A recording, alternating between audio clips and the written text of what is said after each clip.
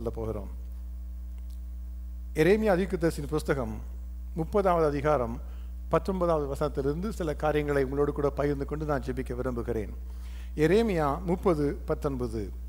அவைகளிலிருந்து ஸ்தோத்திரமும் ஆடல் பாடலின் சத்தமும் புறப்படும். அவர்களை வர்த்திக்க பண்ணுவேன், அவர்கள் குறுகி போவது இல்லை. அவர்களை மகிமைப்படுத்துவேன், அவர்கள் சிறுமைப்படுவது இல்லை. தேவாதி தேவனாகிய கர்த்தர் ஒரு பெரிய ஒரு ஆசீர்வாதத்தை நமக்கு தருகிறார். இந்த இடத்துல பார்க்கும் பொழுது எரேமியா தீர்க்கதரிசி மூலமாக கர்த்தர் இஸ்ரவேல் தேசத்திலே ஒரு பெரிய தன்னுடைய தீர்க்க தரிசனத்தை அனுப்பினார். என்ன தீர்க்க தரிசனம் தெரியுமா? நீங்கள் பாவம் செய்தபடியினாலே நான் உங்களை சிறையிருப்புக்கென்று ஒப்புக் கொடுக்கிறேன். நீங்கள் பாபிலோன் தேசத்துக்கு சிறைகளாக கொண்டு போகப்படுவீர்கள். 70 வருடம் அங்கே இருந்து என்னுடைய வார்த்தைகள் நிறைவேறும் நாள் வரைக்கும் நீங்கள் அங்கே இருப்பீர்கள். ஆனால் அந்த 70 வருடம் முடிந்த பின்பு நான் உங்களுடைய சிறையிருப்பை மாற்றுவேன். அந்த சிறையிருப்பை மாற்றி மறுபடியும் நான் உங்களை கொண்டு வந்து நீங்கள் இருக்கிற இடத்தில் இருக்கும்படியாக நான் உங்களை கட்டுவேன், உங்களை நாட்டுவேன் என்று கர்த்தர் சொல்லுகிறார். அப்படி அவர் நாட்டும் பொழுது என்ன கர்த்தருடைய எதிர்பார்ப்பு தெரியுமா? அப்பொழுது அவர்களிலிருந்து ஸ்தோத்திரமும் ஆடல் பாடலின் சத்தமும் புறப்படும் என்று சொல்லி கர்த்தர் எதிர்பார்ப்போடு அவர் சொல்லுகிறார். அவர் என்ன சொல்லுகிறார்? நான் உங்களை சிறையிருப்பு அனுப்புகிறேன் உங்களுடைய பாவத்து நிமித்தமாக.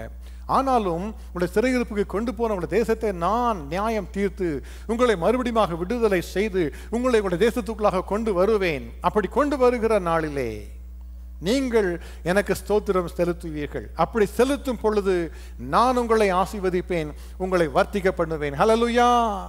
நாம் கர்த்தருக்கு ஸ்தோத்திரம் செலுத்தும் பொழுது, நாம் கர்த்தரை துதிக்கும் பொழுது அவர் நமக்கு கொடுக்கிற வாக்குத்தத்தம் என்ன என்று சொன்னால், அவர்களை வர்த்திக்க பண்ணுவேன், அவர்கள் குறுகி போவது இல்லை, அவர்களை மகிமைப்படுத்துவேன், அவர்கள் சிறுமைப்படுவது இல்லை என்று கர்த்தர் சொல்லுகிறார். நம்முடைய வாழ்க்கையிலே பல நாட்களிலே நாம் ஆசீர்வாதத்துக்காக ஏங்குகிறோம், அதற்காக காத்திருக்கிறோம். ஆனால் பல சமயங்களிலே நாம் ஆசீர்வாதத்தை பெற்றுக்கொள்வதற்கு நாம் கர்த்தரை துதிக்காமல் இருப்பது மாத்திரமே காரணமாக இருக்கிறது. நீங்கள் யோசிக்கலாம், ஒரு வேளை அப்படி எப்படி நடக்கும் பிரதர் என்று சொல்லி. ஆனால் வேதம் தெளிவாய் சொல்லுகிறது, நீங்கள் ஸ்தோத்திரத்தோடு கூட என்னை துதிக்கும் பொழுது நான் உங்களை வர்த்திக்க பண்ணுவேன் என்று கர்த்தர் சொல்லுகிறார். நான் உங்களுடைய சிறையிருப்பை மாற்றினேன், அது உண்மை. நான் உங்களுடைய பாவத்தின் காரியங்கள் எல்லாவற்றையும் மன்னித்து உங்களை கொண்டு வந்தேன், அது உண்மை. நீங்கள் அதை அறிந்து கொண்டு நான் உங்களுக்கு செய்த கிருபையை நினைத்து நீங்கள் என்னை துதிக்கும் பொழுது, என்னை ஸ்தோத்திரத்தோடு கூட நீங்கள் மகிமைப்படுத்தும் பொழுது நான் உங்களை ஆசீர்வதிப்பேன், உங்களை வர்த்திக்க பண்ணுவேன், நீங்கள் சிறுமைப்பட்டு போவது இல்லை. ஹல்லேலூயா! அதுதான் இன்றைக்கு கர்த்தர் நாம் ஒவ்வொருவருக்கும் கொடுக்கிற ஒரு வாக்குத்தத்தம். ஒவ்வொரு வருடமும் எல்லாரும் சொல்லுகிறாங்க தேங்க்ஸ் கிவிங் என்று சொல்லி. ஏதோ ஒரு தக்கியை செய்து சாப்பிட்டு விட்டு கொண்டு நாம் சொல்லுகிறோம் தேங்க்ஸ் கிவ் என்று சொல்லுகிறோம். உண்மையாகவே நாம் கர்த்தருக்கு துதிக்கிறோமா? உண்மையாகவே தேவாதி தேவனை மகிமைப்படுத்துகிறோமா? அவருக்கு நன்றி செலுத்துவதற்கு கவனம் உள்ளவர்களாக இருக்கிறோமா? எல்லாவற்றுக்கும் நமக்கு நேரம் இருக்கிறது. நாம் ஜெபிப்பதற்கு நேரம் இருக்கிறது. சில சமயங்களிலே நாம் நம்ம சாப்பிடுவதற்கு நேரம் இருக்கிறது. ஆனால் கர்த்தரை துதிப்பதற்கு மாத்திரம் நேரம் இல்லை என்று சொல்லுகிறோமா? 10 பேர் இயேசுவை பார்த்து இயேசுவே எங்களுக்கு இறங்கும் என்று சொல்லி கதறி அழுதார்கள். 10 பேர் குஷ்டரோகிகளாக இருந்தார்கள். இயேசு அவளை பார்த்து சொன்னார், நீங்கள் சென்று ஆசாரியருக்கு உங்களை காண்பீங்கள் என்று சொன்னார். வேறு எதுவுமே சொல்லவில்லை. அப்படியா 10 பேர் திரும்பி சென்ற பொழுது 10 பேருக்கு சுகம் கிடைத்து விட்டது. அதில் ஒருவன் தான் பார்த்து சொன்ன உடனடியாக, ஐயோ என்னுடைய மனைவியும் பிள்ளைகளையும் பார்த்து எவ்வளோ நாளாயிற்று, நான் அவசரமாக போகணும், வீட்டில் சென்று என்னுடைய குடும்பத்தோடு நான் மகிழ்ந்திருக்கணும்னு சொல்லி ஓடி நான் வீட்டுக்கு சென்று பார்க்கும்படியாக. இன்னொரு குஷ்டரோகி சொன்னா, எனக்கு எவ்வளவோ வேலை இருக்கிறது, என்னுடைய ஃபார்மில் எத்தனையோ வேலைகள், என்னுடைய மிருகங்களை பார்ப்பதற்கு ஆட்கள் இல்லை, நான் சென்று எல்லாவற்றையும் செய்ய எத்தனை நாட்களை இழந்து விட்டேன் என்று சொல்லி வேகமாக ஓடினான். இன்னொருவன் சொன்னான், இயேசு என்னை சென்று ஆசிரியத்தில் காமிக்கத்தானே சொன்னார், அவரை என்ன சுகப்படுத்தினார் சொல்லி அவன் தன்னுடைய வழியிலே போனான். 4வது ஒருவன் சொன்னான், கடந்த சில நாட்களை பார்த்துட்டு வரேன், கொஞ்சம் கொஞ்சமாக எனக்கு சுகம் வந்துட்டு தான் இருந்தது, இன்னைக்கு பார்த்தா அது அப்படியே முழுசா சுகம் ஆயிடுச்சு, அவ்வளவுதான் என்று சொல்லி அவன் தன்னோட வழியிலே போனான். ஒரே ஒருவன் மாத்திரம் திரும்பி வந்து இயேசுவை மகிமைப்படுத்தும்படியாக அவருக்கு நன்றி செலுத்தினான். ஹல்லேலூயா! ஹல்லேலூயா! உங்களுக்கு கர்த்தருக்கு நன்றி சொல்லாமல் சொல்லித்தான் இருப்பதற்கு பல சாக்கு போக்குகள் இருக்கலாம், வேலை இருக்கலாம், உங்களுக்கு பல நண்பர்கள் இருக்கலாம், பார்ப்பதற்கு விசிட் பண்ணணும், அதுக்கெல்லாம் நேரம் உங்களுக்கு தேவையா இருக்கலாம். ஆனால் கர்த்தருக்கு நன்றி சொல்லுகிறீங்களா? கர்த்தருக்கு உண்மையாகவே நீங்கள் நேரத்தை எடுத்து நன்றி சொல்கிறீங்களா? டெட் வில்லியம்ஸ் என்கிற பெயர் உங்களுக்கு எத்தனை பேருக்கு தெரியும் என்று எனக்கு தெரியல. டெட் வில்லியம்ஸ் சில வருடங்களுக்கு முன்பாக man with a golden voice என்கிற பெயரிலே அவரை குறித்த செய்திகள் பிரபலமாக பல செய்தித்தாள்களிலே செய்தி பத்திரிகைகள் வெளியாகி வந்தது. எத்தனை பேர் பார்த்தீர்கள் என்று சொல்லி எனக்கு தெரியல. இந்த டெட் வில்லியம்ஸ் என்கிறவர், அவருக்கு ஒரு மனைவி, அவருக்கு ஒரு அம்மா, அவருக்கு இந்த 9 பிள்ளைகள் இருந்தார்கள். அவர் தன்னுடைய வாழ்க்கையை சீரழித்து கொண்டு குடித்து மதுபான வெறியிலே பல காரியங்களை அவர் செய்தார். மதுபானத்துக்கு மாத்திரமல்லாமல் பல அடிமைத்தனத்தை, போதை மருந்துகளை பயன்படுத்தி அடிமைத்தனத்துக்குள்ளாக சென்று விட்டார். வேலையிலே அவருக்கு வேலை செய்ய முடியவில்லை. வீட்டுக்குள்ள பணத்தை கட்டுவதற்கு அவருக்கு நிர்வாகம் இல்லாமல் போய்விட்டது. ஆகவே வீடை இழந்தார். மனைவியோட விட்டு போய்விட்டார்கள். 9 பிள்ளைகளும் எனக்கும் எங்கள் அப்பாவுக்கு சம்பந்தமே இல்லை விட்டு விட்டார்கள். ஏதோ இடத்துல போய் திருடினார்னு சொல்லி அதற்காக 2 தடவை சிறைச்சாலைக்குள்ளாக சென்றார். சிறையிலிருந்து வெளியே வந்த பொழுது அவருக்கு வேலை கொடுப்பதற்கு யாருமே இல்லை. ஹோம்லெஸ் என்று சொல்லி வீடு இழந்தவராக, பிச்சைக்காரராக நடுத்தெருவில் பிச்சை கேட்டுக்கொண்டே இருந்தார். பல வருடங்களாக, 12 வருடங்களாக அவர் நடுத்தெருவில் பிச்சை கேட்டுக்கொண்டிருந்தார் ஒஹாயோ மாநிலத்தில். இது உண்மையாகவே நடந்த சம்பவம்.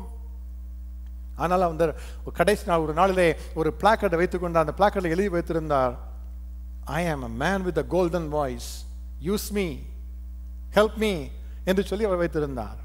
எல்லாரும் அதை பார்த்தாங்க, அவர் எழுதி வைத்திருக்கிற காரியத்தை.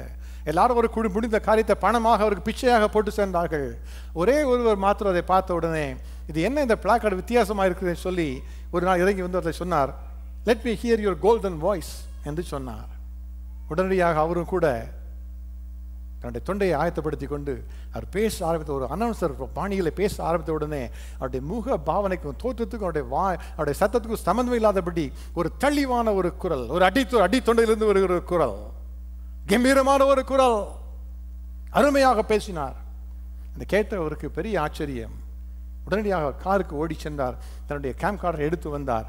இன்னொரு முறை சொல்லுங்கள், நான் உங்களை இப்போ வீடியோ எடுத்துக்கொள்வதை சொல்லி அதை வீடியோ எடுத்துக்கொண்டார். எடுத்துக்கொண்டு வந்து சென்று அதை யூடியூப்ல அதை பப்ளிஷ் செய்தார். உடனடியாக அது வைரல் வீடியோவாக பரவி உலகமெங்கும் சென்றது. நடந்தது என்ன தெரியுமா? உடனடியாக அவர் NBC டுடே ஷோவில் அழைத்து, நீங்கள் தான் எங்களுக்கு அனௌன்சராக இருக்கணும், இந்த அனௌன்ஸ்மெண்ட் பண்ணி ஆரம்பிங்க என்று சொன்னாங்க. NFL டீம்லேருந்து ஒரு அழைத்து எங்களோட கேமுக்கு நீங்கள் அனௌன்ஸ் பண்ணுங்க என்று சொல்லி சொன்னாங்க. கிராஃப்ட் சிங்கிள்ஸ் அவங்க எங்களுடைய அட்வர்டைஸ்மெண்ட் நீங்கள் தான் வாய்ஸாக இருக்கணும்னு சொல்லி வாய்ஸ் ஓவருக்கு அவரை யூஸ் பண்ணாங்க. ஒரு கம்பெனிலேருந்து ஒரு கொடுத்து இலவசமாக வீடு கொடுத்தாங்க, அவருக்கு எல்லாம் கொடுத்து வேலை கொடுத்தாங்க, எல்லாம் கிடைத்தது அவருக்கு. அவர் ஒரு புத்தகத்தை எழுதினார். இந்த புத்தகத்துக்கு பெயர் golden voice, how faith, hard work and humility brought me from the streets to salvation. brought me from the streets to salvation என்று அவர் எழுதினார். அவரை பார்த்து நிருபர்களாக வந்து பேட்டி கேட்டார்கள். உங்களுடைய வாழ்க்கையில் நீங்கள் பல கஷ்டங்களுக்குள்ளாக போயிருக்கிறீங்க, இதுக்கெல்லாம் என்ன காரணம், நீங்கள் எப்படி ஆனீங்க என்று சொல்லி அவரை பார்த்து கேட்டாங்க. அவர் சொல்லியிருக்கலாம், நான் குடித்து வெறுத்துட்டேன் அதனால தான் சொல்லி. அவர் சொல்லியிருக்கலாம், நான் போதை மருந்தில் இருந்துட்டேன் அதனால தான் அப்படி என்று சொல்லி. ஆனால் அவர் சொன்னது என்ன தெரியுமா? என்னுடைய வாழ்க்கையில் நான் பல காரியங்களை அறிந்து கொள்ளலை, இதிலிருந்து நான் அதெல்லாம் திருத்தி கொள்ள போகிறேன் என்று சொன்னார். எதை திருத்த போகிறீங்க என்று சொல்ல உடனே முதலாவது அவர் சொன்ன காரியம், நான் தேவனுக்கு நன்றி செலுத்துவேன். நான் மறந்துட்டேன், அந்த தேவனுக்கு நன்றி செலுத்துவதை மறந்துட்டேன். நான் எனக்கு வந்ததெல்லாம் என்னோட சொந்த திறமைன்னு சொல்லி யோசித்தேன், அதனால தான் நான் எல்லாத்தையும் இழந்துட்டேன் என்று அவர் சொன்னார். எனக்கு மிகவும் பிரியமானவர்களே, உடைய ஆசீர்வாதத்தை இழந்து போவதுக்கு காரணம் என்ன தெரியுமா? நீங்கள் கொடுத்த ஆசீர்வாதத்தை நீங்கள் குறித்து புரிந்து கொள்ளாதபடி, அதற்கு தேவனுக்கு நன்றி செலுத்தாதபடிக்கு இருந்ததுனாலே அந்த ஆசீர்வாதத்தை இழந்து போய் கொண்டிருக்கிறீங்க. வேலையை கர்த்தர் கொடுக்கிறார், அந்த வேலைக்கு நன்றி செலுத்துவதை விட கம்ப்ளைண்ட் தான் அதிகமாக பண்ணுகிறீர்கள். இந்த வேலையில் எவ்வளோ கஷ்டம் தெரிஞ்சு கஷ்டப்படு என்று கம்ப்ளைண்ட் பண்ணுறீங்க. அருமையான ஒரு மனைவியை கர்த்தர் கொடுக்கிறார், அதற்காக கர்த்தர் துதிப்பது இல்லை. இப்படி செய்கிற அப்படி சொல்லி கம்ப்ளைண்ட் பண்ணுறீங்க. அதுக்கு ஒரு நன்றி செலுத்துகிற மனம் உங்களுக்கு இல்லை. அருமையான ஒரு கணவனை கர்த்தர் கொடுத்திருக்கிறார், அதுக்கு நன்றி செலுத்துகிற மனம் உங்களுக்கு இல்லை. எப்படி கர்த்தர் ஆசீர்வதிக்க முடியும்? அவர் சொல்லுகிறார், அவைகளிலிருந்து ஸ்தோத்திரத்தின் சத்தம் கேட்கும் என்று சொல்லி. அதுதான் அவருடைய நம்பிக்கை, அதுதான் அவருடைய எதிர்பார்ப்பு. நான் உடைய பிள்ளைகளாக உன்னை ஆசீர்வதித்தேனே, எனக்கு நன்றி செலுத்துகிறாய் ஐயா மகனே, எனக்கு நன்றி செலுத்துகிறாய் ஐயா மகளே. நீ நன்றி செலுத்தும் பொழுது மாத்திரமே நான் உன்னை அதிகமாக ஆசீர்வதிக்க முடியும். நீ சிறுமைப்படாதபடிக்கு நீ பெருகும்படியாக உன்னை ஆசீர்வதிக்க முடியும் என்று அவர் சொல்லுகிறார். இன்றைக்கு கர்த்தர் சொல்லுகிற காரியம், இது வரைக்கும் நன்றி செலுத்தாத காரியங்கள் எல்லாம் அவருக்கு ஒப்பு கொடுத்து மனம் திரும்புங்க, அவருக்கு நன்றி செலுத்துங்க. எத்தனை வருடம் தேங்க்ஸ்கிவிங் கொண்டாடி இருக்கிறீங்க? உண்மையாகவே கர்த்தருக்கு நன்றி செலுத்தி இருக்கிறீங்களா? உண்மையாகவே கர்த்தருக்கு நன்றி செலுத்தி இருக்கிறீங்களா? அதை யோசித்து அடுத்த மனம் திரும்புங்க. அப்படி செல்லும் பொழுது கர்த்தர் உங்களை ஆசீர்வதிப்பார். அவர் பெருக்கத்தின் தேவன், நம்மை பெருக ஆசீர்வதிக்கும்படியாக அவர் விரும்புகிறார். ஆதியாகமம் 1:28 வசனத்தில் கர்த்தர் முதலாவதாக கொடுத்த ஆசீர்வாதம், அவர் ஆதாமையும் ஏவாளையும் ஆசீர்வதித்து, நீங்கள் பலுகி பெருகி பூமியை நிரப்பி அதை கீழ்ப்படுத்திக் கொள்ளுங்கள், அதை ஆண்டு கொள்ளுங்கள் என்று சொல்லி ஒரு பெரிய ஆசீர்வாதத்தை அவர் கொடுத்தார். நீங்கள் ஆசீர்வாதமாக இருப்பது அவருக்கு பிரியம். உங்களுடைய வாழ்க்கையில் ஆசீர்வாதத்தை பெற்றுக்கொள்வது அவருக்கு பிரியம். ஏசாயா 51:2 அவர் பெரிய பெருமிதமாக அவர் சொல்லுகிறார், உங்கள் தகப்பனாகிய ஆபிரகாமையும் உங்களை பெற்ற சாராளையும் நோக்கி பாருங்கள், அவன் ஒருவனாய் இருக்கையில் நான் அவனை அழைத்து அவனை ஆசீர்வதித்து அவனை பெருக பண்ணினேன். அதுதான் கர்த்தர் பெருமையாக சொல்லுகிற காரியம். உங்களுடைய வாழ்க்கையில் நீங்கள் ஆசீர்வாதத்தை பெற்றுக்கொள்ளும் பொழுது அவர் மற்றவர்களை பார்த்து சொல்லுவார், என்னுடைய பிள்ளைகளை பார்த்தீர்களா, தனியா இருந்தானே, நான் கூப்பிட்டு ஆசீர்வாதத்தை அவனை பாருங்க என்று பெருமைப்படுவார். என்னுடைய மகளை பார்த்தீங்களா, ஒன்றுமில்லாமல் இருந்தால் நான் ஆசீர்வதித்தேனே, அதை பாருங்கள் என்று சொல்லி அவர் பெருமைப்படுவார். எப்பொழுது பெருமைப்படுவார்?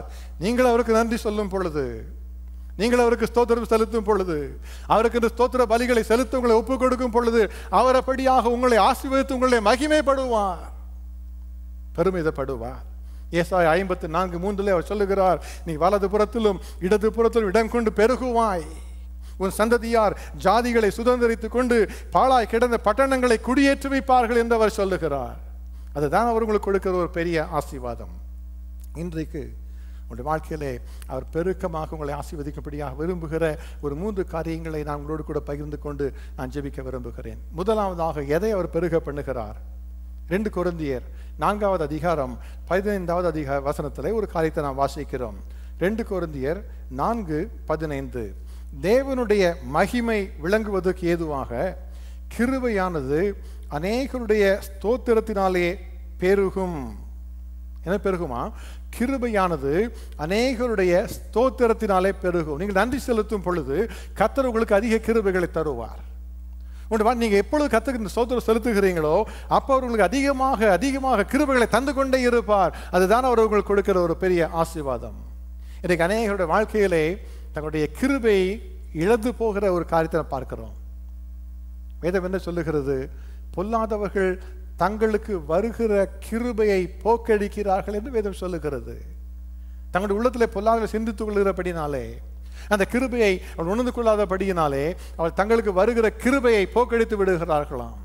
கிருபையானது இலவசமாய் கர்த்தர் கொடுக்கிற ஒரு பெரிய ஒரு ஆசீர்வாதம். அதை கூட போக்கடித்து விடுவதற்கு ஸ்தோத்திரம் செலுத்தாமல் இருந்தால் போதும். எப்பொழுது அவருக்கு நன்றி செலுத்தாமல் இருக்கிறீங்களோ அப்பொழுது உங்களுடைய கிருபையை இழந்து போவீர்கள் என்பதை அறிந்து கொள்ளுங்கள்.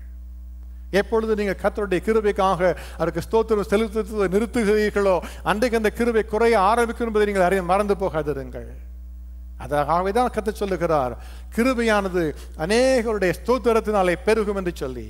இயேசு கிறிஸ்து தன்னுடைய சீஷர்களோடு கூட மேலறையிலே கூடி இருந்தால் கடைசி நாள் பஸ்காவை புசிப்பதற்கு வழி என்ன என்று கேட்ட பொழுது அவர் சொன்னார், நகரத்துக்குள்ளாக சென்று பாருங்கள், உங்களுக்கு விரோதமாக உங்களுக்கு எதிராக தண்ணீர் குடத்தை சுமந்து கொண்டு வருகிற ஒருவரை பார்ப்பீர்கள், அவரிடத்தில் கேளுங்கள், சொல்லுகிற இடத்துல சென்று ஆயத்தம் பண்ணுங்கள் என்று சொல்லி அனுப்பினார். சீஷர்கள் அப்படியாக சென்று கர்த்தர் கண்ட சொன்ன விதமாகவே கண்டு அப்படியாக கடைசியிலே அந்த பஸ்காவுக்கு என்று எல்லாவற்றையும் கர்த்தர் ஏற்படுத்தினார்கள். வேதம் என்ன சொல்லுகிறது? லூக்கா 22:17-19 இயேசு கிறிஸ்து பாத்திரத்தை எடுத்து அவர் ஸ்தோத்திரம் பண்ணினார். முதலாவதாக நீங்கள் வாங்கி உங்களுக்குள்ளே பங்கிட்டுக் கொள்ளுங்கள் என்று சொன்னார். பின்பு அவர் அப்பத்தையும் எடுத்தார், ஸ்தோத்திரம் பண்ணி அதை பிட்டு அவர்களுக்கு கொடுத்து, இது உங்களுக்காக கொடுக்கப்படுகிற என்னுடைய சரீரமாக இருக்கிறது, என்னை நினைவு கூறும்படி இதை செய்யுங்கள் என்று சொன்னார். எல்லாவற்றையும் முன்பாக அவர் செய்த காரியம், அவர் ஸ்தோத்திரம் செலுத்தினார், அவர் நன்றி செலுத்தினார். அவர் ஸ்தோத்திரம் செலுத்தினபடினாலே தான் இன்றைக்கு அந்த கிருபை உண்டாயிருக்கிறது.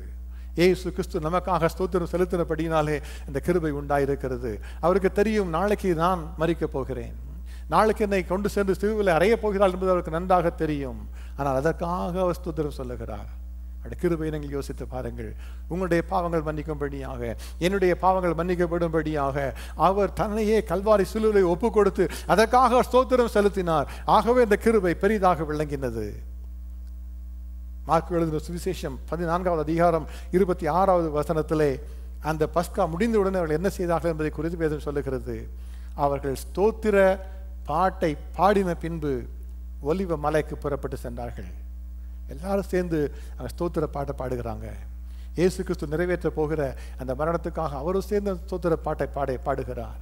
அவர் அந்த பாட்டை பாடிவிட்டு அந்த கல்வாரி சிலுவைக்குள்ளாக சென்று தன்னை ஒப்புக் கொடுக்கும்படியாக ஒலிவ மலைக்கு நேராக கெத்செமனே தோட்டத்துக்கு நேராக அவர் திரும்பி சென்றார். எனக்கு மிகவும் பிரியமானவர்கள், அந்த கிருபைக்காக நீ ஸ்தோத்திரிக்கிறீங்களா? கர்த்தருக்கு நன்றி சொல்லியிருக்கிறீங்களா? கர்த்தாவே எனக்கு கொடுத்த ஆவிக்குரிய ஆசீர்வாதங்களுக்காக உங்களுக்கு நன்றி என்று சொல்லியிருக்கிறீங்களா? எவ்வளவாவது சொல்லியிருக்கிற ஒரு அனுபவம் உங்களுக்கு உண்டா? அவருக்கு இந்த ஸ்தோத்திரம் செலுத்தும் பொழுது மாத்திரமே அந்த கிருபை உங்களுடைய வாழ்க்கையில பெருகும். 2 கொரிந்தியர் 3வது அதிகாரம் 4வது அதிகாரம் 2 அதிகாரத்தையும் வீட்டில் சென்று வாசித்து பாருங்கள். பவுல் அப்போஸ்தலன் பழைய ஏற்பாட்டில் உள்ள ஊழியத்தை குறித்து, புதிய ஏற்பாட்டில் உள்ள ஊழியத்தை குறித்து ரெண்டையும் அவர் யோசித்து அவர் ஒப்பு பார்த்து அவர் அருமையாக எழுதுகிறார். 2 கொரிந்தியர் 3வது அதிகாரம் 7, 9 முதல் 11 வசனங்களை வாசித்து பார்க்கும் பொழுது, பழைய ஏற்பாட்டில் உள்ள ஊழியத்தை பார்க்கும் பொழுது அது ஒரு நியாய தீர்ப்பின் ஊழியமாகத்தான் இருந்தது. புதிய ஏற்பாட்டில் உள்ள ஊழியமோ நீதியை கொடுக்கிற ஒரு ஊழியம். எனக்கு மிகவும் பிரியமானவர்களே, நீங்கள் பழைய ஏற்பாட்டில் இருந்தால் எப்படி இருந்திருப்பீங்க தெரியுமா? நீங்கள் செய்கிறதுக்கெல்லாம் ஒரு நியாய தீர்ப்பு, 10 கட்டளை நீங்கள் செய்த தப்புக்கெல்லாம் ஒரு நியாய தீர்ப்பு, நீ சொல்லுகிற பொய்க்கெல்லாம் ஒரு நியாய தீர்ப்பு. அதுதான் நியாய தீர்ப்பின் ஊழியம். ஆனால் புதிய ஏற்பாட்டிலோ கர்த்தர் உங்களை மகா நீதியுள்ள சந்ததியின் மேன்மையான மனுஷனாக பார்க்கிறார் அல்லவா? அது ஒரு கொடுத்த எவ்வளவு பெரிய கிருபை. அதற்காக நன்றி சொல்லணும். எனக்கு என்னை நீங்கள் நீதிமானாக்கினீரே, உங்களுக்கு நன்றி என்று நீங்கள் சொல்லணும். மோசையை குறித்து எழுதும் பொழுது அவர் பவுலில் எழுதுகிறார், மோசையின் முகத்தில் பார்க்கும் பொழுது அந்த ஒளி பிரகாசமாக இருந்தது, அதை மற்றவங்களாம் பார்க்க முடியாதனால அவர் தன்னுடைய தலைவர் ஒரு முக்காட்டை போட்டுக்கொண்டார் என்று சொல்லி அதன் பின்பு அவர் எழுதுகிறார், ஒளிந்து போகிற மகிமையை உடைய அந்த ஊழியம் அப்படிப்பட்ட மகிமை உள்ளதாக இருந்தால் ஆவிக்குரிய ஊழியம் எவ்வளவு அதிக மகிமை உள்ளதாக இருக்கும். ஆக்கினை தீர்ப்பு கொடுக்கும் ஊழியம் மகிமை உள்ளதா இருந்தால் நீதியை கொடுக்கும் ஊழியம் அதிக மகிமை உள்ளதா இருக்குமே. அன்றியும் ஒளிந்து போவதே மகிமை உள்ளதா இருந்தால் நிலைத்திருப்பது அதிக மகிமை உள்ளதா இருக்குமே என்று சொல்லி அவர் இயேசு கிறிஸ்து நமக்கு கொடுத்த ஊழியத்தை குறித்து அவர் எழுதுகிறார். இன்றைக்கு கூட அந்த புதிய ஏற்பாட்டின் ஊழியம், நீதியை கொடுக்கிற ஊழியத்துக்குள்ள நாங்கள் இருக்க வேண்டும் என்று சொன்னால் அதற்கென்று கர்த்தருக்கு நன்றி செலுத்தணும். நன்றி செலுத்தும் பொழுது அந்த கிருபையை அவர் பெருக பண்ணுவார். பழைய ஏற்பாட்டில் உள்ள ஊழியம் எப்படிப்பட்ட ஊழியம் தெரியுமா? அது ஒரு பிரித்து போடுகிற ஒரு ஊழியம், பிரித்து போடுகிற ஒரு ஊழியம். சீனாய் மலையை சுற்றிலும் அஸ்திவாரத்தை சுற்றிலும் கர்த்தர் சொன்னார், ஒரு பெரிய எல்லையை குறித்து அதை தாண்டி யாரும் வரக்கூடாது. அதுதான் கர்த்தர் கொடுத்த கட்டளை. யாரும் அந்த மலைக்கு பக்கத்தில் வரக்கூடாது. யாராகிலும் வந்தால் அவன் அம்பினால் எய்யுண்டு அல்லது கல்லெறியுண்டு சாக வேண்டும் என்பதை தான் கொடுக்கப்பட்ட ஒரு முடிவாக இருந்தது. ஜனங்கள் எல்லாம் பாவம் செய்த உடனே மோசே உடனடியாக செய்த காரியம் என்ன தெரியுமா? ஆசரிப்பு கூடாரத்தை ஜனங்கள் இருக்கிற அவருடைய எல்லா இடத்துக்கு மத்தியில் இருந்து அவருடைய கூடாரங்கள் மத்தியிலிருந்து எடுத்துக்கொண்டு போய் தனியாக வெளியிலே சென்று வைத்து விட்டார். அதான் தனிமைப்படுத்துகிற ஒரு ஊழியம். அதில் இருந்தீங்கன்னா என் கர்த்தரோடு இங்கே பக்கத்தில் வரவே முடியாது, தனிமையாக தான் இருக்கணும். நான் இன்றைக்கு உங்களை எவ்வளோ கிருபை பாருங்க. இயேசு கிறிஸ்து உங்களை அழைத்துக் கொள்ளும்படியாக அந்த மகா பரிசுத்த ஸ்தலத்தின் திரை 2 கிழியும்படியாக உதவி செய்தார். அதுதான் புதிய ஏற்பாட்டில் கற்றுக் கொடுத்த ஒரு பெரிய ஒரு ஆசீர்வாதம். அதுதான் அந்த பழைய ஏற்பாட்டு ஊழியத்திற்கும் புதிய ஏற்பாட்டில் உள்ள கிருபையின் ஊழியத்துக்குள்ள வித்தியாசம். அந்த கிருபை உங்களுக்கு வேண்டாமா? அந்த கிருபை வேணும்னு சொன்னால் அவருக்கு நன்றி சொல்லணும், அவருக்கு நன்றி சொல்லணும். இதெல்லாம் செய்தீங்களே உங்களுக்கு நன்றி என்று நீங்கள் சொல்லணும். பழைய ஏற்பாட்டில் உள்ள ஊழியத்தை பார்த்தா அதெல்லாம் சட்ட திட்டங்கள், கட்டளைகளை பற்றியது. பல கட்டளை கொடுக்கப்பட்டது, இப்படி செய்யணும் அப்படி செய்யக்கூடாது என்று சொல்லி. அதுதான் பழைய ஏற்பாட்டில் ஊழியமாக இருந்தது. புதிய ஏற்பாட்டில் ஊழியமோ ஒரு கிருபையின் ஊழியம். இப்போ அவன் செய்துட்டான், அவனுக்கு கிருபை கொடுக்கிறதுக்கு இயேசு கிறிஸ்து இருக்கிறார் என்கிற ஒரு நம்பிக்கை. அந்த கிருபை உங்களுக்கு பெருகணும்னா நீங்கள் அவருக்கு நன்றி செலுத்தணும். பழைய ஏற்பாட்டில் உள்ள ஊழியத்தை பார்த்தீங்கன்னா அதெல்லாம் தன்னை பற்றியே உள்ளது. ஆனால் ஆவியானவரை குறித்து உள்ள ஆவியானவர் நடத்துகிற ஒரு பெரிய ஊழியம் தான் இந்த புதிய ஏற்பாட்டில் கற்றுக் கொடுத்த ஒரு மகிமை ஊழியம். அந்த ஊழியத்துக்குள்ளே இருக்கணும்னு சொன்னால் தேவாதி தேவன் உங்களுடைய உள்ளத்தை எதிர்பார்க்கிற காரியம்லாம் ஒரு நன்றி நிறைந்த ஒரு இருதயம். நன்றி இல்லை என்று சொன்னால் நீங்களுடைய பாவ மன்னிப்பை இழந்து போயிடுவீங்க. நன்றி இல்லைன்னு சொன்னால் நீங்களுடைய கற்றுக் கொடுத்த கிருபை இழந்து போயிடுவீங்க. அதனால் இன்றைக்கி கர்த்தாவே நான் உமக்கு நன்றி சொல்லணும். இது வரைக்கும் நீங்கள் என்னை மன்னித்தீரே, அதை நான் யோசித்து நான் நன்றி சொல்லலை, இன்றிலிருந்து நன்றி சொல்லுவேன் என்று சொல்லுங்கள். எத்தனையோ பாவத்தை செய்தேன், அதெல்லாம் ஒரு டேக்கன் ஃபார் கிராண்டட். நான் அதை ஏதோ பாவத்தை அறிக்கை செய்தேன், அவரை மன்னித்து விட்டார் ஒரு நம்பிக்கை இருக்குது. அதுக்கு எனக்காக தியாகமாக என்னோட ஜீவனை கொடுத்தீரே, அதுக்கு நான் நன்றி சொல்லலை. நான் இன்றிலிருந்து நன்றி சொல்லுவேன். எனக்கு கிருபை பெருக பண்ணும், என்னுடைய வாழ்க்கையில் கிருபை பெருக பண்ணும். நீ சொல்லும் பொழுது வேதத்தை சொன்னபடியாக அநேகருடைய ஸ்தோத்திரத்தினாலே கிருபை பெருகும். இந்த பெருகுகிற கிருபை உங்களுடைய வாழ்க்கையில வரும். இன்னைக்கு அநேகருடைய வாழ்க்கையிலே மோசையுடைய முகத்தில் இருந்த முக்காடு இருதயத்து மேலே இருக்குதுன்னு சொல்லி பவுல் எழுதுகிறார். அந்த முக்காடு நீங்காமல் இருக்கிறதா? ஏன்னா இன்றைக்கும் கூட அநேகர் அந்த கிருபைக்குள்ள வரலை. அந்த கிருபைன்னு சொல்லி கேட்கும் பொழுது முகத்தில் முக்காடு போடுற மாதிரி இருதயத்தில் முக்காடு போட்டு தங்களை மறைத்துக் கொள்கிறாங்க. இதுவரைக்கும் ஒருவேளை நீங்கள் கர்த்தரை ஏற்றுக்கொள்ளவில்லை என்று சொன்னால் இன்றைக்கு கர்த்தர் உங்களுக்கு ஒரு விசை கூட தருணம் தர விரும்புகிறார். இதுவரைக்கும் ஒருவேளை பாவ மன்னிப்பு நிச்சயம் உங்களுக்கு இல்லை என்று சொன்னால் இன்றைக்கு அவர்களுக்கு அந்த நிச்சயத்தை தர விரும்புகிறார். பல நாட்கள் சபைக்கு வந்திருந்தும் கூட கர்த்தரை ஏற்றுக்கொண்ட அனுபவம் உங்களுக்கு இல்லை என்று சொன்னால் இன்றைக்கு கர்த்தர் உங்களுக்கு அந்த அனுபவத்தை தர விரும்புகிறார். இதுவரைக்கும் கண்ணீரோடு மனம் திரும்பல் என்று சொன்னால் இன்றைக்கு நீங்கள் மனம் திரும்புங்க. அநேகருடைய ஸ்தோத்திரத்தினாலே கிருபை பெருகும். அந்த கிருபை முதலாவதாக இன்றைக்கு கர்த்தர் உங்களுக்கு தர விரும்புகிறார். இரண்டாவதாக ஸ்தோத்திரத்தினால் என்ன பெருகுமாம்? அப்போஸ்தலர் நடபடிகள் 27வது அதிகாரம் 35, 36 வசனங்கள். அப்போஸ்தலர் 27, 35, 36. அங்கே பவுலை குறித்து ஒரு காரியத்தை நாம் பார்க்கிறோம். இப்படி சொல்லி அவன் அப்பத்தை எடுத்து எல்லாருக்கும் முன்பாகவும் தேவனை ஸ்தோத்தரித்து அதை பிட்டு புசிக்க தொடங்கினான். அப்பொழுது எல்லாரும் திடமனப்பட்டு புசித்தார்கள். பவுல் ஒரு கப்பலில் கைதியாக கொண்டு போகப்படுகிறார். அப்பொழுது பவுல் அந்த கப்பலுடைய தலைவரை பார்த்து, சேனாதிபதியை பார்த்து சொல்லுகிறார், இந்த கப்பல் சேதத்தினாலே நம்ம சரக்குக்கும் கப்பலுக்கும் மாத்திரமல்ல நம்முடைய பிராணனுக்கும் மிகுந்த சேதமும் அழிவும் உண்டாயிருக்கும் என்று சொல்லி அவன் எச்சரித்தான். ஆனால் வேதம் என்ன சொல்லுகிறது தெரியுமா? சேனாதிபதி பவுல் சொல்லவைகளை பார்க்கலாம் கப்பல் மாலுமியையும் கப்பலுடைய வேலைக்காரர்கள் அதிகமாக நம்பினான், திறமையை நம்பினான். ஆகையினாலே உடனடியாக கிளம்பி சென்றார்கள். பயணத்திலே எதை கர்த்தர் செய்ய வேண்டும் என்று வேண்டாம் என்று சொன்னார்களோ அதை தான் அவர்கள் செய்தார்கள். கொஞ்ச நேரத்துக்குள்ளாக யூரோக்களிதோன் என்கிற ஒரு பெரியான ஒரு புயல் அந்த கடலின் மேல் மோதி அந்த கப்பலை அதிகமாக அசைக்க ஆரம்பித்தது. பல நாட்களாக அவர்கள் சூரியனையும் காணவில்லை, சந்திரனையும் காணவில்லை, நட்சத்திரங்களை காணவில்லை. காற்று, மழை, தப்பி பிழைப்போம் என்கிற நம்பிக்கை எல்லாருக்கும் போய்விட்டது. ஒரு பெரிய சோர்பின் ஆவியவர்களை பிடித்துக் கொண்டது. தப்பி கரை சேர முடியாது என்கிற ஒரு நிச்சயத்துக்குள்ளாக வந்து விட்டார்கள். அந்த நேரத்திலே தான் பவுல் முன்பாக எழும்பி நின்று அவன் அப்பத்தை எடுத்து எல்லாருக்கும் முன்பாகவும் தேவனை ஸ்தோத்தரித்தான். தேவனுக்கு நன்றி செலுத்தினான். கர்த்தாவே இந்த உணவை கொடுத்தீரே உமக்கு ஸ்தோத்திரம் என்று சொன்னான். எல்லாம் பார்த்தாங்க, பைத்தியக்காரனாவே, நம்ம தான் நாளைக்கு சாக போகிறோம். இப்போ இந்த கடல், இந்த கப்பல் எப்போ கவிழுன்னு தெரிய மாட்டேங்குது, இவன் என்ன இப்போ ஸ்தோத்திரம் சொல்கிறான்னு சொல்லி. ஆனால் அவன் ஸ்தோத்திரம் செய்து அவன் புசித்தான். உடனே என்ன நடந்தது தெரியுமா? கப்பலில் எல்லாரும் திடமனப்பட்டு புசித்தார்கள். இன்றைக்கு ஒருவருடைய ஸ்தோத்திரத்தினாலே உங்களுக்கு திட மனம் உண்டாயிருக்கும். Encouragement will come upon you when you thank the Lord. You may be going through a discouragement in your life. You may be going through a path where you have not seen a way out. You come to a place where you think that it is the end. ஆனால் வேதம் என்ன சொல்லுகிறது தெரியுமா? நீங்கள் அவரை ஸ்தோத்தரிக்கும் பொழுது உங்களுடைய சோர்வுகளை அவர் மாற்றி விடுவார், உங்களுடைய கவலைகளை அவர் மாற்றி விடுவார், உங்களுடைய பாரங்கள் எல்லாம் எடுத்து போட்டு ஒரு திட மனம் உண்டாகும்படியாக அவர் கிருபை தருவார். திட மனம் முதலாவதாக உங்களுக்கு வரும். அந்த திட மனம் உங்கள் மூலமாக மற்றவர்களுக்கு வரும். ஹல்லேலூயா! நீங்க அவருக்கு நன்றி செலுத்தும் பொழுது உங்கள் மூலமாக உங்கள் குடும்பத்தில் ஒரு பெரிய திடமனம் உண்டாயிருக்கும்.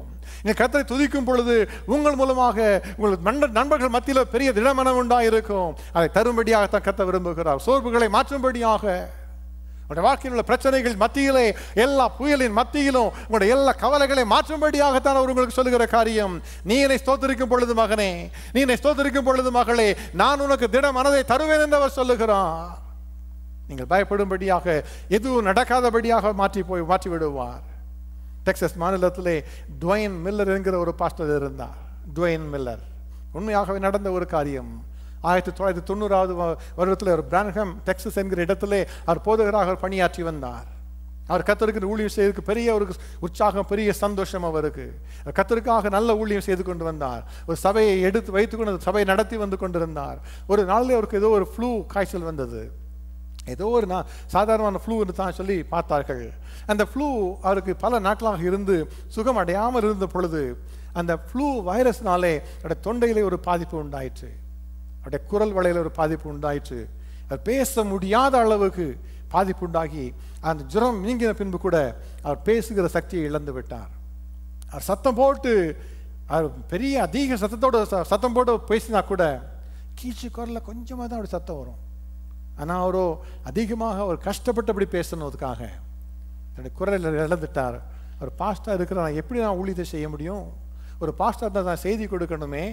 வேதம் சொல்லுகிறதே, ஆசாரியனுடைய உதடுகள் அறிவை காக்க வேண்டும், வேதத்தை அவன் வாயிலை தேடுவார்கள், அவன் சேனைகளுடைய கர்த்தரின் தூதன் என்று சொல்லி வேதம் சொல்லுகிறதே. அப்போ நான் அந்த வார்த்தை சொல்லலைன்னா நான் எப்படி பாஸ்டர், நான் எப்படி பாஸ்டர் இருக்க முடியும் என்கிற ஒரு பெரிய கேள்வி அவருக்கு. டாக்டர்லாம் சென்று பார்த்தா 63 டாக்டர்கள் குழுக்களை அவர் சந்தித்தாராம். 63 குழுக்கள், அவைகளே 200க்கும் மேற்பட்ட வைத்தியர்கள் அவரை சோதித்து பார்த்தார்கள். எல்லாம் பார்த்துட்டு சொன்னாங்க, உங்களுக்கு எங்களால் உதவி செய்ய முடியாது, உங்களுடைய குரல் உங்களுக்கு திரும்ப வராது, அறுவை சிகிச்சை செய்ய முடியாது, உங்கள் குரல் வரும்படியாக மருந்துங்களால் கொடுக்க முடியாது, மருத்துவத்தால் உங்களுக்கு தீர்வே கிடையாதுன்னு சொல்லிட்டாங்க. அவர் தன்னுடைய மனம் உடைந்தவராக இப்போ என்ன செய்வது, நான் முழு நேரமாக கர்த்தருடைய பணியில் இருக்கிறேன்னு சொல்லி யோசித்தார். அப்பொழுது அவர் முதலாவதாக இருந்த சபையில் இருந்து அதை கேள்விப்பட்டார்கள். ஹியூஸ்டன் நகரத்திலே ஃபர்ஸ்ட் பேப்டிஸ்ட் சர்ச் என்கிற சபை. அவர்கள் அவரை கேட்ட உடனே இவர் தன்னுடைய குரலை இழந்துட்டார், அவர் ஊழியத்தை இழந்துட்டார், எப்படியாவது அவருக்கு உதவி செய்யணும்னு சொல்லி உடனடியாக அவர் ட்ரக்ஸ் எல்லாம் அனுப்புனாங்க, ஆட்கள் அனுப்புனாங்க. அவங்கெல்லாம் வந்து பிரான்காம்லேருந்து அவரோட வீட்டெல்லாம் காலி பண்ணி அவரை ஹியூஸ்டனுக்கு அழைத்து வந்தாங்க. அவர் அந்த சபையில் இருந்தார். அவர் குரலை பேச முடியாமல் இருக்கும்படியாக அவருக்கு வந்து ஒரு ப்ரைவேட் இன்வெஸ்டிகேட்டருங்கிற ஒரு வேலையை கொடுத்தாங்க. அந்த வேலையில் அவர் ரிப்போர்ட் தான் நிறைய எழுதணும், அதனால் அதிகமாக பேச முடியாத ஒரு வேலையை கொடுத்தாங்க. அதோட வாழ்க்கையில் உள்ள பர்பஸே இழந்துட்டார்.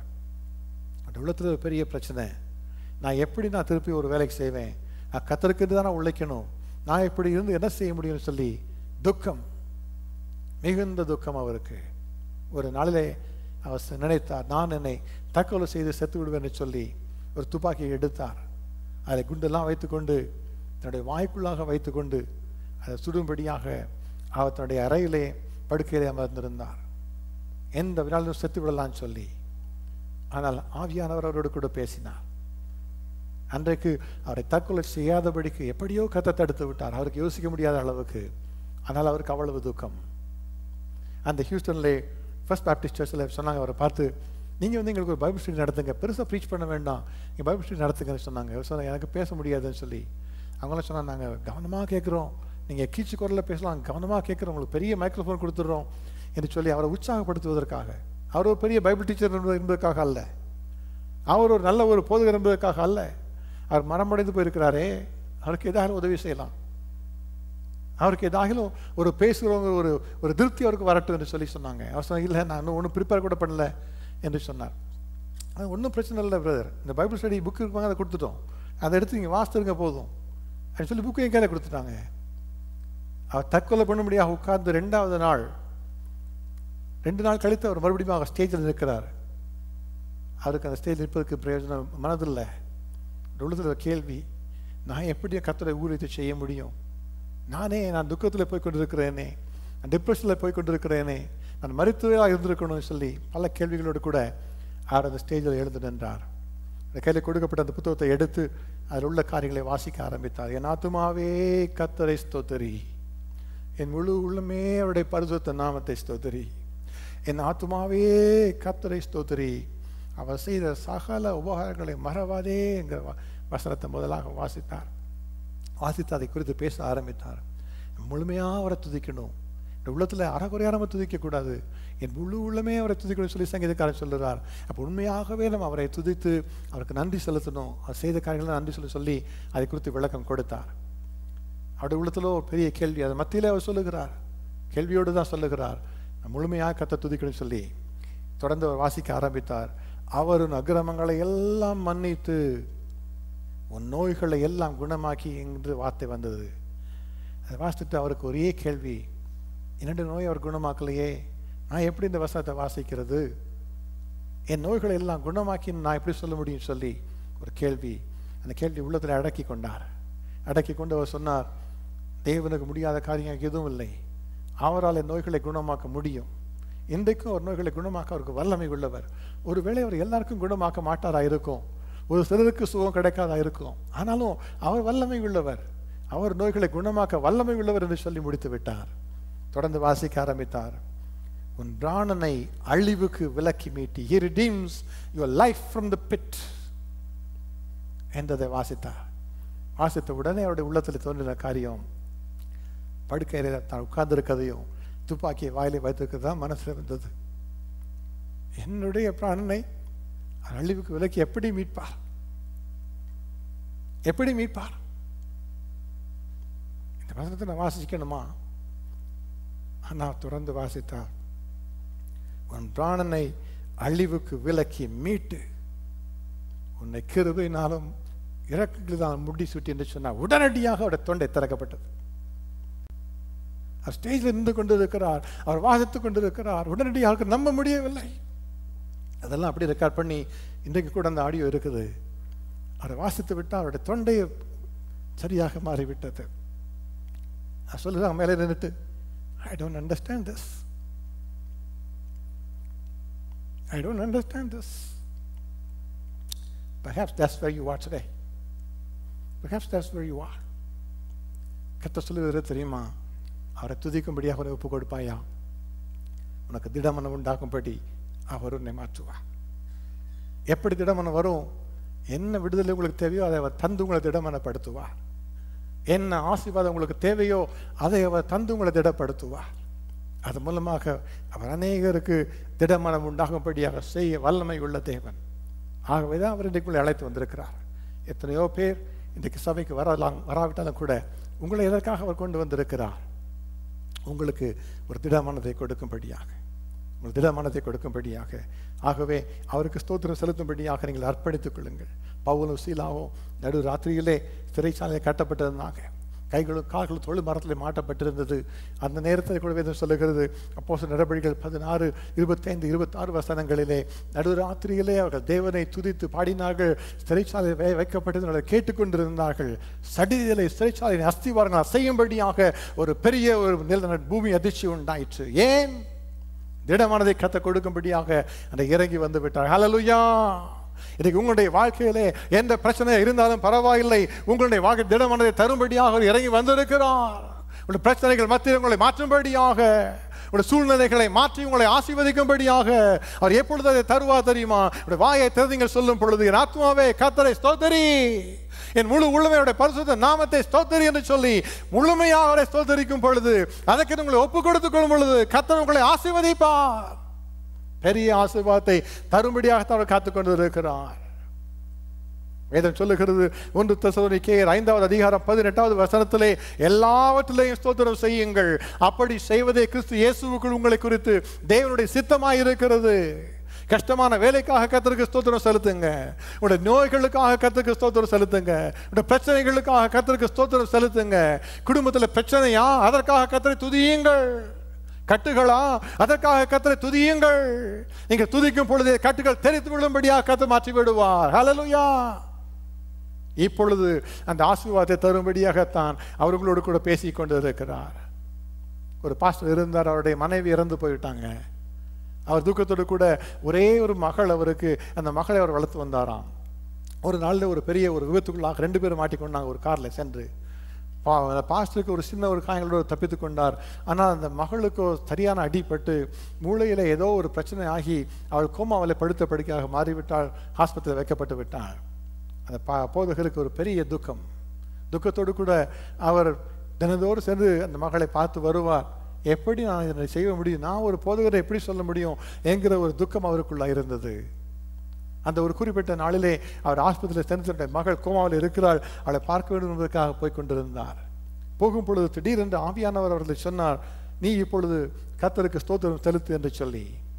அவர் அதை கேட்ட உடனே அவர் சொன்னார், நான் எப்படி கர்த்தருக்கு ஸ்தோத்திரம் செலுத்த முடியும்? எதற்காக ஸ்தோத்திரம் செலுத்துவது? என்னுடைய மனைவியும் இறந்து போய்விட்டாள், என்னுடைய மகளுக்கு அவளுடைய மூளை ஒன்றும் ஞாபகம்லாம் இருக்கிறாள், சுயநிலையெல்லாம் இருக்கிறாளே, எப்படி ஸ்தோத்திரம் செலுத்த முடியும் என்று சொல்லிவிட்டு அவர் நடந்து கொண்டே இருந்தார். ஆவியானவர் தொடர்ந்து பேச ஆரம்பித்தார். நீ இப்பொழுது என்னை துதிக்க ஒப்புக்கொடு என்று சொல்லி. அவர் சொல்ல முடியாது, நான் உண்மை துதிக்கவே மாட்டேன் என்று சொல்லி அவர் சொன்னார். சொல்லி மறுபடியும் நடந்து போய்கொண்டே இருந்தார். அந்த ஆஸ்பத்திரியின் வாசலுக்கு வந்தவுடனே திடீரென்று ஒரு மிகுந்த பாசத்தோடு மிகுந்த உறுதியோடு அந்த ஆவியானுடைய குரல் துணிக்க ஆரம்பித்தது. என் மகனே, நீ வாயை திறந்து துதி என்று சொன்னார். அவர் உடனடியாக வாயை திறந்து கர்த்தாவே உமக்கு ஸ்தோத்திரம் என்று சொல்லி ஒரு வார்த்தையை அவர் சொன்னார். அடுத்த வினாடி நடந்தது அவரால் நம்ப முடியலை. திடீரென்று அறையின் கதவு திறந்தது. அந்த மகள் கோமாவில் படுத்து அந்த மகள் எழுந்து ஓடி வந்து அப்பாவை கட்டி கொண்டாள். எவ்வளவு ஆசீர்வாதம் பாருங்க. எவ்வளவு ஆசீர்வாதம்! உங்கள் சூழ்நிலைகள் மத்தியிலே நீங்கள் அவரை துதிக்க உங்களை ஒப்பு கொடுத்து விடுங்கள். அவர் உங்களை ஆசீர்வதிப்பார். திடமனம் உண்டாகும்படியாக அவர் உங்களுக்கு ஆசீர்வாதத்தை தருவார். அந்த திடமனம் உங்களுக்கு உள்ளாக முதலாவதாக உண்டாகும். அதன் மூலமாக அநேக திடமனதை பெற்றுக்கொள்ளும்படியாக கர்த்தர் கிருபை தருவார். The encouragement that God places upon you shall come upon the whole lot of people because of your obedience of just thanking God. Just thanking God. சொல்லும் பொழுது கர்த்தர் நிச்சயமாக உங்களுக்கு அந்த கிருபை தருவார். மூன்றாவதாக எதை கர்த்தர் பெருக செய்கிறார்? நாம் துதிக்கும் பொழுது எதை கர்த்தர் பெருக செய்கிறார்? ஆசீர்வாதங்களை அவர் பெருக செய்கிறார். மத்தேயு எழுதின சுவிசேஷம் 15வது அதிகாரம் 36 முதல் 38 வசனங்களை வாசித்து பார்க்கும் பொழுது இயேசு கிறிஸ்துவை குறித்து நாம் பார்க்கிறோம். பெரிய கூட்டமாக மக்கள்லாம் வந்துட்டாங்க. 4000 பேர் இருக்கிறாங்க. சாப்பிடுவதற்கு அவர் உட்கார்ந்து இருக்கிறாங்க. இயேசு கிறிஸ்துவோட சாப்பாடை உணவு கொடுக்க வேண்டும் என்று சொல்லுகிறார். கொடுப்பதற்கு உணவு எதுவுமே இல்லை. எல்லாம் கேட்ட உடனே எல்லா சீசர்கள்லாம் சொன்னாங்க, எங்களோட என்ன இருக்குது பார்த்து, சில 2 அப்பம் இருக்குது, ஒரு 4 அப்பம் இருக்குது, சில மீன்கள் தான் இருக்குதுன்னு சொல்லி சொன்னாங்க. உடனே இயேசு கிறிஸ்து வேதம் என்ன சொல்லுகிறது? அவர் அந்த 7 அப்பங்களையும் அந்த சில சிறு மீன்களையும் எடுத்து ஸ்தோத்திரம் பண்ணி விட்டு தன்னுடைய சீஷர்களுக்கு கொடுத்தார். சீஷர்கள் ஜனங்களுக்கு பரிமாறினார்கள். எல்லாரும் சாப்பிட்டு திருப்தி அடைந்தார்கள். மீதியான துணிக்கைகளை 7 கூடை நிறைய எடுத்தார்கள். ஹல்லேலூயா! கர்த்தரை துதிக்கும் பொழுது அவர் உங்களுடைய வாழ்க்கையிலே உள்ள ஆசீர்வாதங்களை எல்லாம் பெருக செய்து விடுவார். அவர் உங்களை ஆசீர்வதித்து அவர் ஒன்றும் குறைவுபடாதபடிக்கு உங்களை ஆசீர்வதிப்பார். உங்களுடைய வாழ்க்கையில் என்ன குறைவாக இருந்தாலும் பரவாயில்லை. அந்த குறைவுகளை மாற்றுவதற்கு அவரை துதித்தால் மட்டும் போதும். அவர் நிச்சயமாக உங்களுக்கு உதவி செய்வார். அவர் உங்களை ஒரு பொழுது வெட்கப்பட்டு போகிற கர்த்தர் அல்ல. நாம் அவரை துதிக்கும் பொழுது அவர் நம்ம வாழ்க்கையில ஆசீர்வாதங்கள் பெருகும்படி அவர் கிருபை தருவார். பழைய பாடலை வாசித்து பார்க்கும் பொழுது எலியா தீர்க்கதரிசி குறித்து நாம் பார்க்கிறோம். சாரிபாத் என்கிற ஊரில் ஒரு உதவியை பார்க்கும்படியாக அவர் சொல்லுகிறார். அந்த சாரிபாத் உதவியை பார்த்த உடனே எனக்கு ஒரு சிறு அப்பத்தை செய்து கொண்டு வா என்ற பொழுது அவர் சொன்ன காரியம் என்ன? ஒரு பானையிலே கொஞ்சம் மாவும் கொஞ்சம் எண்ணெயும் எல்லாம் வேறு எதுவுமே இடத்துல இல்லை. இதோ ஒரு அப்பத்தை செய்து நானும் என் மகனும் சாப்பிட்டு செத்து போகும்படியாக சில விறகு பொறுக்கிறேன் என்று அவர் சொன்னார். ஆனால் எலியா தீர்க்கதரிசி சொன்னார், நீ சென்று உன் வார்த்தையின்படியே ஆயத்தப்படுத்து, ஆனாலும் அதை முதலாவதாக ஒரு சிறிய அடையை நீ பண்ணி இடத்துல கொண்டு வா என்று சொன்னார். விசுவாசத்தோடு அந்த விதவை கொண்டு வந்த பொழுது எவ்வளவு பெரிய ஆசீர்வாதம்! அந்த பஞ்ச காலம் முடியும் வரைக்கும் அந்த விதவையும் மகனும் எலியா தீர்க்கதரிசி சாப்பிடும்படியாக அது பெருகி வளரும்படி கர்த்தர் கிருபை செய்தார். ஹல்லேலூயா! இது என்றைக்கும் நடக்கிற ஒரு காரியம் மாத்திரம், இன்றைக்கும் கர்த்தர் செய்கிற காரியம்தான். இன்றைக்கும் கர்த்தர் செய்கிற காரியம் தான். எப்னேசர் பால் அங்கிள் வந்து ஒரு சாட்சி சொன்னாங்க. அதை கேட்ட பொழுது நான் இதை குறித்து அதிகமாக நான் உணர்த்தப்பட்டேன். அவங்க சொன்னாங்க, அவருடைய வாழ்க்கையில் அவர்கள் ஒரு PE டீச்சராக இருந்தாங்க. இருந்த பொழுது அவருடைய வாழ்க்கையில் அவர்களுக்கு கடன் வாங்குகிற ஒரு பழக்கம் அவர்களுக்கு. 10ஆம் தேதி வந்தால் கடன் வாங்கிடுவாங்க. 20ஆம் தேதி வாங்கினா கடன் வாங்கிடுவாங்க. சாப்பிடுவதற்கு கடன், வீட்டில் பண பிரச்சனை, எவ்வளோ பிரச்சனை ஆகினாலே அதிகமாக செலவழித்து விட்டு கடன் வாங்கி கொண்டு இருந்தார்களாம். ஆனால் கர்த்தரை ஏற்றுக்கொண்ட உடனே கர்த்தர் சொன்ன காரியம், மகனே நீ இதுவரை கூட கடன் வாங்கக்கூடாது என்று சொல்லி, ஆகவே அதற்காக தங்களை ஒப்பு கொடுத்து விட்டார்கள். அந்த மாதம் 10ஆம் தேதி ஆன உடனே சகோதரி வந்து சொன்னாங்களாம், அங்கிட்ட வீட்டில் அரிசி இல்லை என்று சொன்ன உடனே அங்களுக்கு முதலாவதாக வந்து யோசனை தெரியுமா? ஒரு கடனை வாங்கிடலாம், கொஞ்சம் கடனை வாங்கி கொஞ்சம் அரிசி வாங்க கொண்டு போட்டலாம் வீட்டில், அது போதும் சொல்லி யோசித்தாங்க. ஆனால் உடனடியாக கர்த்தர் ஞாபகப்படுத்தினார், நீ செய்த காரியம் என்னன்னு சொல்லி. உடனடியாக கர்த்தர் சொன்னபடியாக அங்கிள்ஸ் போய் அந்த பானையில் அரிசி பானையில் கையை வைத்து ஜெபித்து கர்த்தருக்கு ஸ்தோத்திரம் செலுத்தினாங்களாம். மீதி உள்ள மாதத்தில் முழுமையாக அரிசி குறையாதபடி அந்த பானையில் அரிசி வந்து கொண்டே இருந்தது. ஹல்லேலூயா! இன்றைக்கும் கர்த்தர் கிரியை செய்கிற தேவன் உங்களுக்கு அந்த கிருபை தருவார். எவ்வளவு குறைவாக இருந்தாலும் பரவாயில்லை, அவருக்கு நீங்கள் துதி செலுத்தும் பொழுது அவர் உங்களோடு கூட வருவார். உங்களுக்கு தேவையான கிருபைகளை நிச்சயமாகவே அவர் தருவார். எவ்வளவு நாட்கள் நாம் கர்த்தர் கொடுத்த உணவை குறித்து நன்றி செலுத்தி இருக்கிறோமா? முன்னெல்லாம் இப்பெல்லாம் நம்ம பெரிய ஸ்டைலாக நம்ம யோசிக்கிறோம். சாப்பாடு மேலே உட்காந்தா மற்றவங்களாம் பார்த்து ஏதாவது சொல்லிடுவாங்க, எதுக்கு ஜெபம் பண்ணு, பேசாமல் ஜெபம் பண்ணால் சாப்பிட்டு போகலாம் என்ன நம்ம சொல்கிறோம். உண்மையிலே மனசு தொட்டு சொல்லி பாருங்கள். ஆஃபீஸுக்கு போகிறீங்க, டேபிளில் உட்காந்து சாப்பிட போகிறீங்க, எல்லோரும் 10 பேர் உட்காந்துருக்குறாங்க. அவளுக்கு முன்பாக கர்த்தருக்கு நன்றி செலுத்த உங்களால் முடிகிறதா? அவர் தானே உங்களுக்கு அந்த உணவை கொடுத்தார். அவர் தானே இந்த உணவை உங்களுக்கு கொடுத்தார். உங்களுடைய வாழ்க்கையின் குறைவுகள் பிரச்சனைகளை மாற்றுவதற்கு அவர் தானே ஆசீர்வாதத்தை ஊற்றுக்காரனர். அவருக்கு நன்றி சொல்ல வெட்கப்பட்டீங்கன்னா அவங்களை எப்படி ஆசீர்வதிக்க முடியும்? எப்படி அவர் ஆசீர்வதிக்க முடியும்? கொடுத்த உணவுக்கு கர்த்தருக்கு நன்றி செலுத்துங்க. கர்த்தாவே எனக்கு கொடுத்த சம்பளத்துக்காக நன்றி என்று சொல்லுங்கள். $100 வாங்கினா கூட அந்த $100 கர்த்தருக்கு நன்றி சொல்லுங்கள். அவர் உங்களுக்கு பல மடங்கு உங்களை ஆசீர்வதித்து பெருக பண்ணுவார். வெட்டுக்கிளிகளின் ஆவிகள் உங்களுக்கு விலகும்படியாக அவர் உங்களுக்கு ஆசீர்வாதத்தை தருவார். அவர் அப்படியாக ஆசீர்வதிக்கிற கர்த்தர். கோலார் கோல்ஃபீல்டில் நடந்த ஒரு சம்பவம், அதில் அதை செய்த வேலை சுரங்க தொழிலாளி ஒருவர் கர்த்தரை ஏற்றுக்கொண்டாராம். அவர் சுரங்க தொழிலாளி. அது நம்முடைய ஊரில் கோலாறுலாம் அந்த காலத்தில் தங்கம் வெட்டி எடுக்கிற நாட்களில் அதிகமான ஒரு மெக்கனைசேஷன் உள்ள அட்வான்ஸ் இன்ஜினியர் தான் கிடையாது.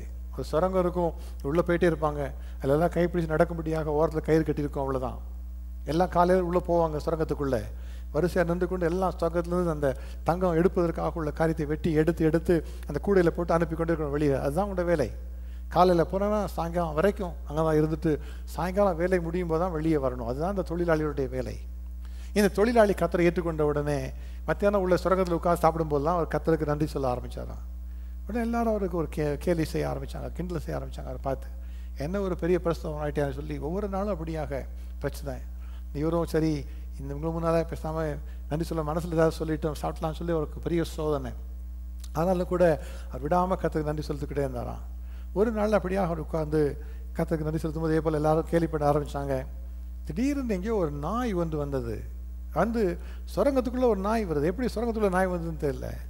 ஆனால் அது சுரங்கத்துக்குள்ளே நாய் ஓடி வந்து இவர் வைத்த சாப்பாட்டு பொட்டலத்தை கவ்வி கொண்டு ஓடி விட்டது வெளியே. எல்லோரும் மற்றெல்லாம் சாப்பிட்டுட்டு இருக்காங்க.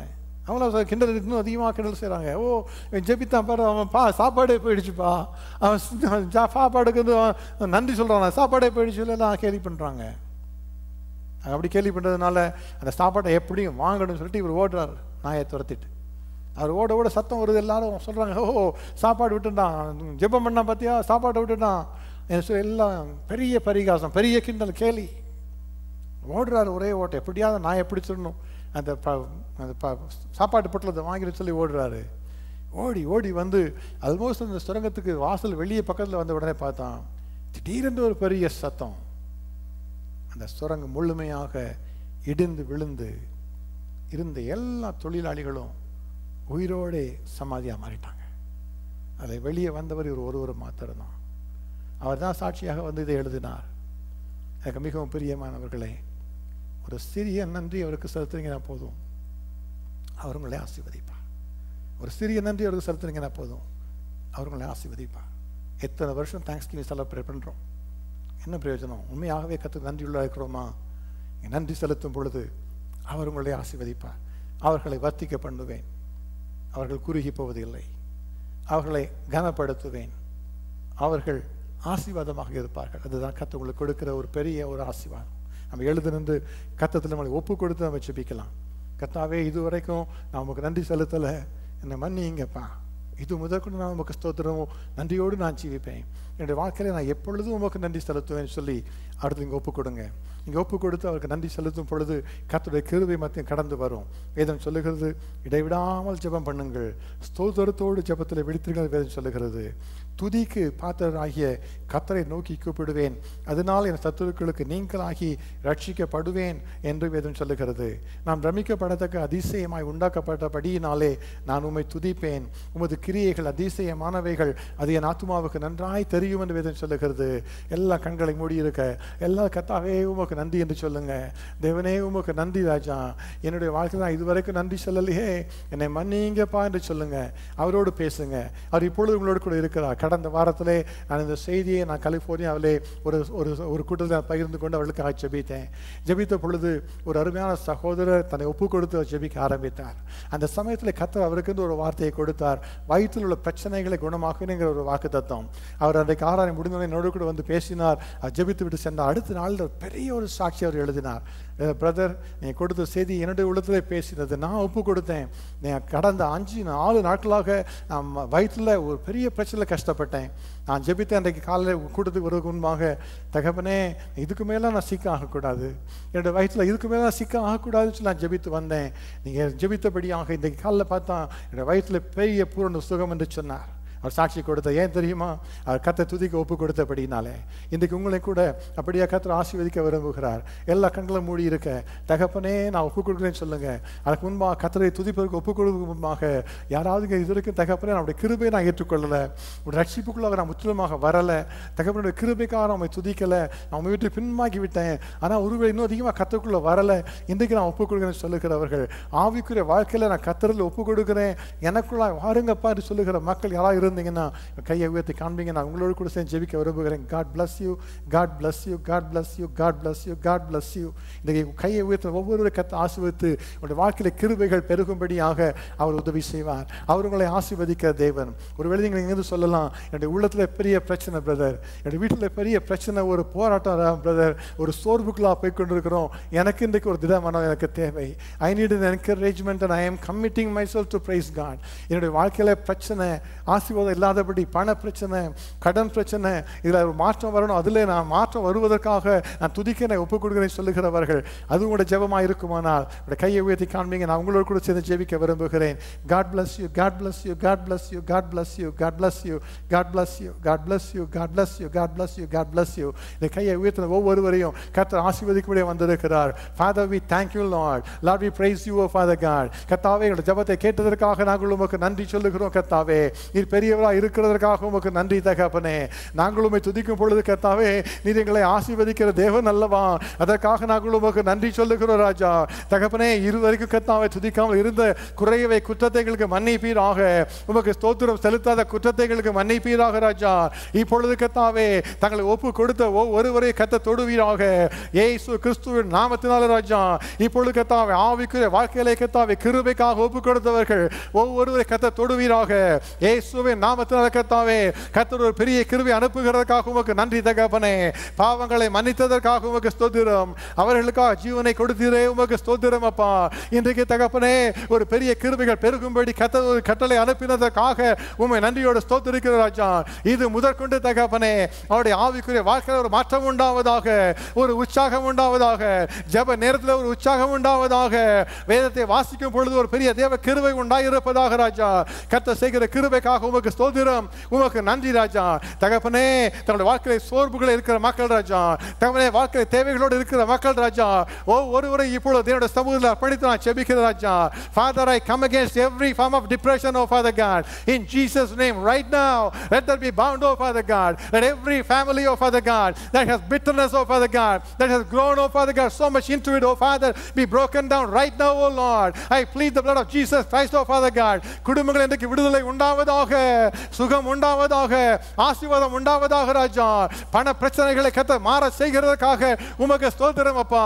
சகல வெட்டுக்கிழிகளின் ஆவிகள் இப்பொழுதே மறைவதாக, பரிபூர்ணமான சுகம் உண்டாவதாக, விடுதலை உண்டாவதாக ராஜா. தகப்பனே, இடது முதுகலை கர்த்தாவே அப்பா, உள்ள வலிகள் இயேசு கிறிஸ்துவின் நாமத்தினால இப்பொழுது விலகுவதாக. சகல முதுகு வலிகள் இயேசு கிறிஸ்துவின் நாமத்தால் விலகி அழிக்கப்படுவதாக. தலை சுற்றலை கொடுக்கிற சத்துரு வல்லமைகள் இயேசு கிறிஸ்துவின் நாமத்தால் விலகி அழிக்கப்படுவதாக இப்பொழுது ராஜா. Every form of giddiness, oh Father God, every form of general weakness, oh Father God, be removed in Jesus' name. கர்த்தர் செய்கிற தயவிற்காக உமக்கு ஸ்தோத்திரம் அப்பா. கண்களிலே பார்வை இல்லாத இருக்கிற மக்களை கர்த்தர் தொட்டு கர்த்தாவே பார்வை தெளிவாக்கி தருவீராக ராஜா. கர்த்தர் செய்கிறதற்காக உமக்கு ஸ்தோத்திரம். தேவனுடைய கரம் நீட்டப்பட்டதற்காக உமக்கு நன்றி தகப்பனே. இன்றைக்கு கர்த்தர் பெரிய காரியங்களை செய்ததற்காக உமக்கு ஸ்தோத்திரம்.